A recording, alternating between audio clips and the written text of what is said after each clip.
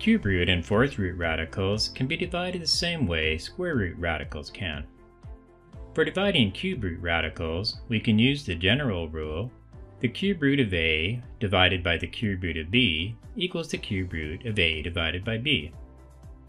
And for dividing fourth root radicals, we can use the general rule: the fourth root of a divided by the fourth root of b equals the fourth root of a divided by b. Sometimes dividing cube root radicals results in the cube root of a perfect cube.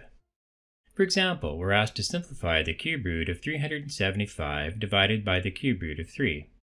The cube root of 375 divided by the cube root of 3 equals the cube root of 375 over 3.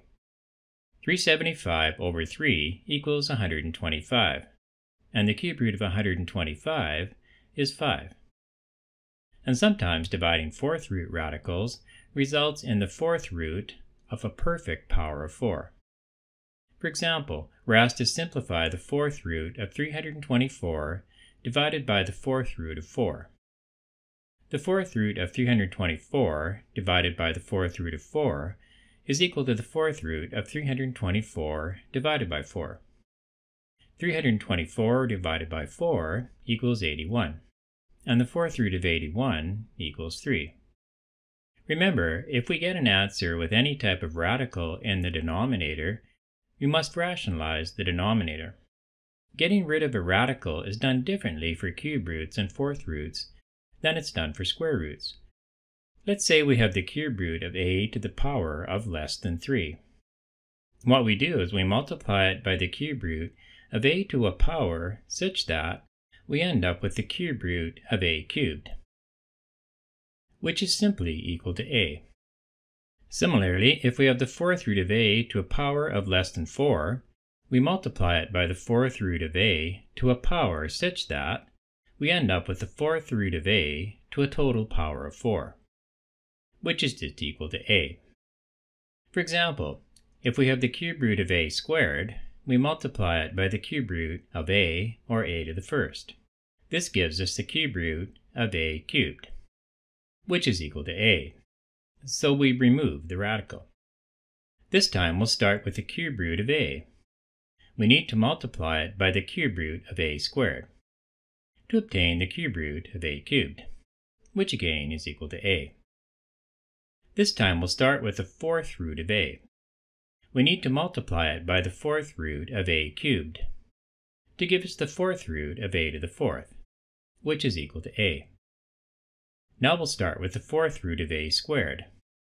We need to multiply it by the fourth root of a squared to give us the fourth root of a to the fourth, which again is a. Now we'll start with the fourth root of a cubed. We need to multiply it by the fourth root of a to get the fourth root of a to the fourth, which again is equal to a. In all three cases, we ended up with just a and no radicals. We'll do an example of dividing cube roots with numbers and radicals. We're asked to simplify the cube root of 54 over x. We'll assume that x is not equal to 0. The cube root of 54 over x is equal to the cube root of 54 divided by the cube root of x. We rationalize the denominator by multiplying both the numerator and denominator by the cube root of x squared. We do this in order to give us the cube root of x cubed in the denominator. Looking at the numerator, the cube root of 54 times the cube root of x squared is equal to the cube root of 54x squared. And looking at the denominator, the cube root of x times the cube root of x squared is equal to the cube root of x cubed. So we're left with this expression. We'll continue the solution up here. Looking at the denominator, the cube root of x cubed is equal to x. So we're left with the cube root of 54x squared over x. 54 can be factored to 27 times 2. So we have this expression. We'll break up the cube root of 27 times 2 times x squared into the cube root of 27 times the cube root of 2x squared. The cube root of 27 is equal to 3. And the final answer is 3 times the cube root of 2x squared over x. Here's the complete solution to this problem. If you like, pause the video and review all the steps yourself. Now we'll do an example of dividing fourth root radicals with numbers and variables. We're asked to simplify the fourth root of 5 divided by the fourth root of 4x squared. Here we'll assume that x is greater than 0. You cannot have a fourth root of a negative number.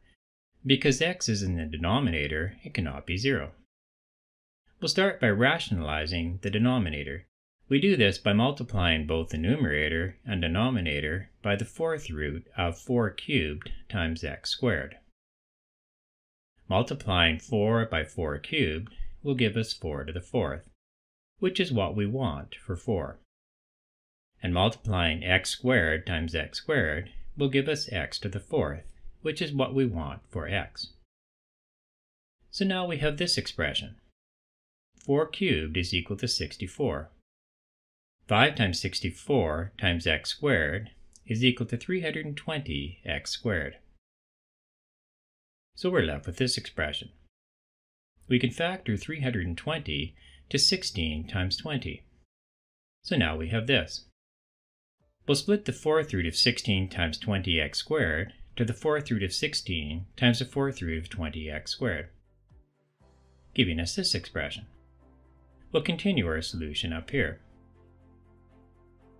The fourth root of 16 is 2, giving us this expression.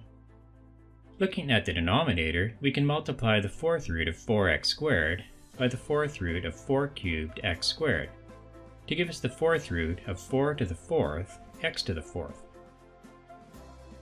So now we have this.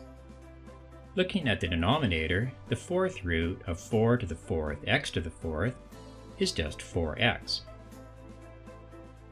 So we're left with this. We can divide the numerator and the denominator by 2 to give us the final answer, the fourth root of 20x squared over 2x. Here's the entire solution to this problem. If you like, you can pause the video and review all the steps yourself.